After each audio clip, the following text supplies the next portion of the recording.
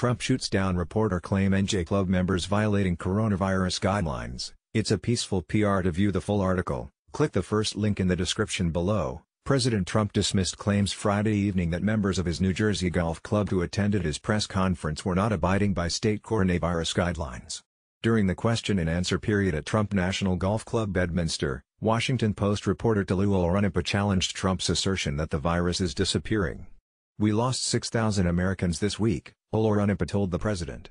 "And just in this room, you have dozens of people who are not following the guidelines in New Jersey, that say you should not have more than." MSNBC producer Rip for tweet on Russia's election push for Trump that ignores China and Iran's hopes for Biden. "No, this is a political activity," Trump responded as the crowd booed the reporter.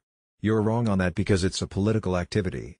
They have exceptions, and it's also a peaceful protest." That sparked laughs and cheers among the club members. Critics of nationwide lockdowns and stay-at-home orders have accused elected officials of hypocrisy for allowing large protests to take place over the past several weeks. "And to me, it looks like they pretty much all have their masks on," Trump continued. "You know, you have an exclusion in the law that says peaceful protest or political activity, right? In fact, specifically, yeah, it says exactly political activity or peaceful protest.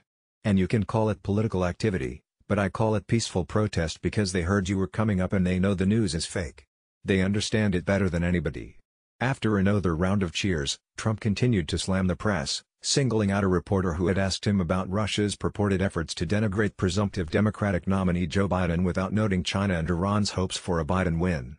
Click here to get the Fox News app. If the press in this country was honest, if it wasn't corrupt, if it wasn't fake, our country would be. President Trump dismissed claims Friday evening that members of his New Jersey golf club who attended his press conference were not abiding by state coronavirus guidelines during the question-and-answer period at Trump National Golf Club Bedminster. Washington Post reporter Tolu Olorunnipa challenged Trump's assertion that the virus is disappearing. To view the full article, click the first link in the description below.